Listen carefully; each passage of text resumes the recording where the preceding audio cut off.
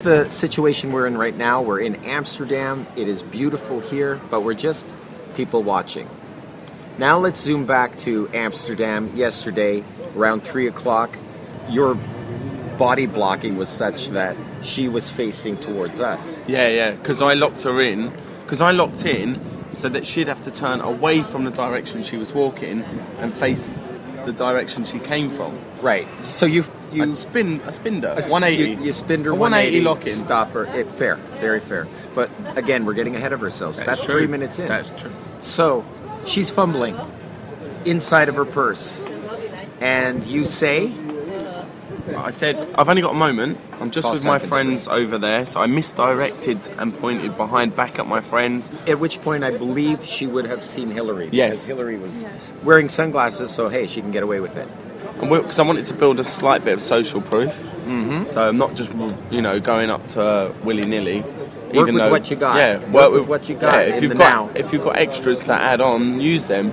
And my extras were you two. Fair. So I was just like, glad we could help. That's Hillary over there. That's Eric, my friend over there. Really cool. Naming them. Yep. Makes them real. Makes you value your own friends. Yep. And that's a DHV that keeps the girl around for another 3 to 5 seconds. Yeah. Okay. And I said they're really cool. We're just here in Amsterdam at the moment, and we just thought when we saw you walk by, you had the best shoes we'd seen all week. Fair, and because she was wearing awesome shoes. And Jimmy Choos. Yeah, and she was like, "Oh, thank you," and big smile, looking at me. And then she took the time to look down and up at my body to see what I was wearing. Okay, fair. And luckily, I was dressed quite okay. Interesting that it allows them to look you up and down. Yep. And which I want. Which you want them to look up and down, but give them a context. Everyone, I feel, all our students got enough time with us to handle their own personal sticking points, to find their plateaus and surpass them by night 2. Well, on the first night we went over 2.5 hours. Yeah, we go long. We it happens because once you're here, dude, come on, it's Amsterdam. You're here with us. If you were here with us, sitting at the table right now, we'd be definitely pushing you into sets, right? We would get up. Hillary's on walkabout right now, so we would get up and start working these day game sets. Indeed. At least before Hillary gets back. We got 3 minutes. Go. But just teasing Hillary, I love you. So back to so that was basically how I used Hillary, and I'd also open girls and just have you met Hillary? We said we were both agreed that you had the second best shoes on tonight. And I had to bring Hillary in the set. Fair enough. Now that takes us to close finally where we began with, opening that single set because you used that on her. I used that, yeah. How'd it run? How'd it go? So instead of saying second best shoes, because it's day game, I didn't want to be as cheeky. I was playing a more rapport-y game. That makes sense. So day game. Yeah, day game. It's day game, right? So it's a bit more relaxed and slower paced. Yeah. So I went in, and then as she was saying, I said we agreed that you had the best shoes we've seen all week. We're living here now. We're living here. We love it. And she pointed out, and she gave me the look over, up and down, and she pointed out, "Oh, your accent, it's from London, right?" And I'm like, "Yeah." She goes, "Oh, I've just moved back last week from London. I was living there 3 years. It was slightly too busy for me. That's London. And crazy. But now I'm back in Amsterdam, and I'm like, yeah, I'm from London." We had a little chat about commonalities of London, which made her feel comfortable. And I mentioned where I was from, Chelsea, which is a bit of a DHV because it's a nice sort of posh area. So I'd be like, yeah, I left my cottage in Chelsea to fly over and spend some weeks, maybe months in Amsterdam, who knows. I'm loving it now. I've extended my trip, and everybody that I've met has been beautiful and lovely, which again I would consider that another That's DHV. Amazing. That's just chock full of DHVs that are damn near subliminal. Yep. And ultimately saying that you're in a good current emotional state, that you don't need anything, that you're surrounded by beauty, you're accustomed to it, and you had the courage to, not courage, just the you're centered enough to see beauty and go talk to her. Yeah. You know? And I said, you know, we're just meeting people. You know, we have now know lots of people here. Right. But we're still meeting the coolest cats in town. And she's smiling. She's now mirroring me, leaning in on the pole where I've locked in, or the gate, as it were. And she's not running off to that appointment that she was so much in a hurry for earlier. Right. Now we're like 4 minutes in. Yeah. And I was like, you know, so what are some good places to see in town, to say something normal? Because we've been stuck enjoying the centre of town so much, we haven't even had time to venture out. So what, in your opinion, would be your best place to go? Right. And so I threw it back on her, and she was like, oh yeah, the old town is really cool. And I was like, I love old towns, because you really see the first start of that city, and now obviously there's always a new town, right? And we're experiencing the new town now. And she's like, you know what, if you take my number, I can show you around it, I can give you any advice you want. And I'm like, cool, you got WhatsApp? And she closed me, basically. Yeah, and your demeanor was just... And she was under a time manly. constraint as well, right? Because she had to go to that appointment, even though she allowed me the 4 to 6 minutes of being in set. Yeah, it was around 6, 7 minutes. I feel it was under 10. It was at least, it was 7, 8 minutes long. Yeah, you were in there for a while. Yeah. And that, which is perfect. Yeah. You know what I mean? Like, it's short. Time disappears when you're in set, I find. It's short. Longer than 3 minutes to phone number. Yeah. But actual exchange. And we know it was a good number. You know what I mean? Well, she's replied loads. Exactly. And we've been chatting. Exactly. So how did you feel when you exchanged contact info? And you said, what did you say to say goodbye? Well, I said, I'm in a rush. You look like you're in a rush. Mm-hmm. I'm gonna, even though she didn't really, but I could tell she had to get to that meeting. Pacing reality, yeah. though, yeah. And I was like, yeah, you should definitely hang out with us. And she was like, yep, I want to do that. You know, she was, I can forget the exact wording, but she was like, in. She mirrored you, she indulged in a 7-minute conversation. It was on, dude. And then I just said... When you exchange contact information, yeah, what I recommend is going longer. Don't just exchange and go. Yeah, because then it feels pick-up-y. Yeah. No, there was a little chat after that. What was that chat? That chat was basically, that was the part when it was like, hey, you should join us on a night out. Right. And we talked a little bit more about Amsterdam. I kept threading back to London, you know, cool things and places I've been in London. And she experienced that, yeah. And she was like, oh yeah, I've been to that place, you know, the Millennium Eye and certain nightclubs like the Box and so on. So she's done the party life in London. And you're bringing her mind to places in her memory that are awesome. Yeah, where she's had fun. And you're just bringing up all those shared commonalities of these spaces that are existing in her memories that also exist. Have you finished? In your memories as well. I'm still drinking my coffee. Thank you. Last little bit to go, and then we'll boogie. Okay, so... Sorry, the waitress came and wanted to steal our cups. So you left saying what? What was the last words you said? So as she walked up the stairs, she was looking down at me, big smile on her face. Big smile. I said bye, I gave a kiss, cheek, cheek. You know, so I got in there, and you know, as she walked up the stairs to the building, she was going for. These stairs are out on the street, so it's not like she's going into a building going up the stairs. She can see me as she's walking up the stairs. I'm talking over my shoulder like. We're seeing you soon. You're about to leave. Yeah, as you talk. And I'm walking back to my friends, which was obviously you and Hillary. That's right. And we see you walking back. And as you're walking back, what are you thinking? I just shout, "It's been emotional. Don't change." It's been emotional. And that's so lighthearted, right? And great. Yeah, absolutely great. There's a bit in the middle that big cheeky smile. Yeah, we talked about the shoes. I said, where are they from? She said they're Jimmy Choos, which, if any of you know, you should know this name. They're ultra designer shoes.